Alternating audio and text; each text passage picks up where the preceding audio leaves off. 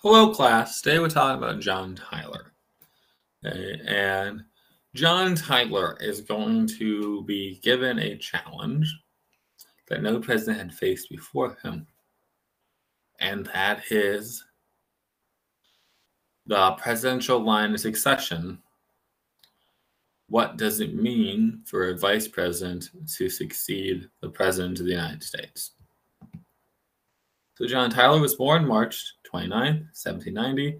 He died January 18th, 1862. His home state is Virginia. He was loyal to Virginia to a fault. And for his religion, he's Episcopal. When it comes to party, this is a interesting issue. For most of his political career, he is aligned with the Democratic Republicans or the Jacksonian Democrats. But he switches to the Whigs right before he becomes vice president and later president. The Whigs kind of disown him, and so he's his own John Tyler party by the end of it. When it comes to family, John Tyler is going to be married twice. Okay, first to Letitia, and then when she died, he marries a much younger woman, Julia. And in both respects, they're going to have a bunch of children with them. Okay? And he's going to have 16 children total, 9 with his first wife, 7 with his second wife. And so he's a giant expanse of children. And he basically keeps on having children until the day he dies. Because, men don't have a window of fertility the same way that women do. And then one of his children did a very similar thing where he had lived a long time, had 2 wives, had a bunch of children going there. So, as of August 2023, John Tyler, born in 1790, still has 1 living grandson. His other living grandson just died a couple years ago. There used to be 2 of them. So his term of office is going to be from April 4th, 1841 to March 4th, 1845. And during his term, there's no vice president. Big, structural issue with the first setup of our system was that there was no way to replace the vice president mid-term. So beforehand, we had vice presidents like George Clinton die in the middle of a term. You had had vice presidents like John C. Calhoun who quit in the middle of the term. And now you had John Tyler who went from being vice president to president. So vice presidency is missing.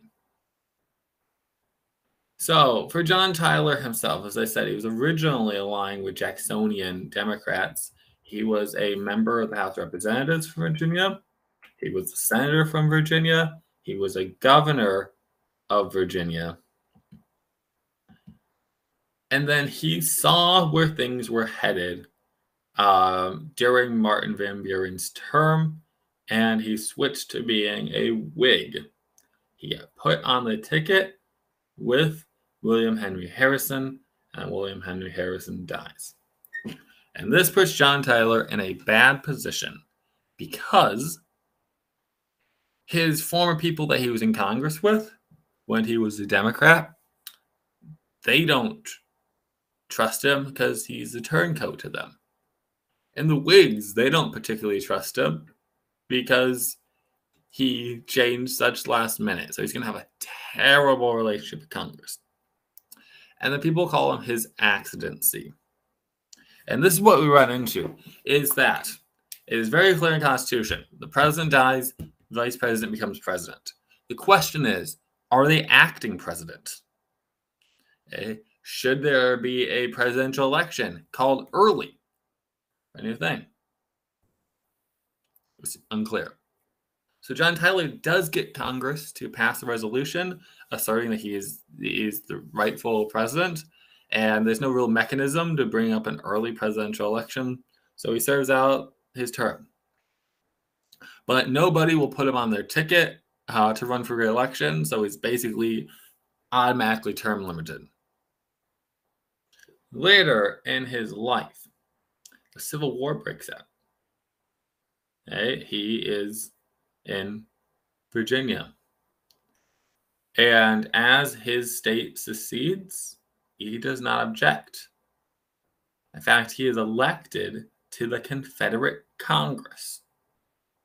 He dies before he can take office, though. And because his state was in an open rebellion, he doesn't have all of the announcements and the funeral processions and the burial that former presidents normally get. And so he didn't have much of a strong legacy as a president to begin with, besides asserting the power of the vice president to ascend the presidency. But he really messed with his legacy by turning back on his own country in his final days in office. And today he's mostly known for the trivia fact he's got a living grandson.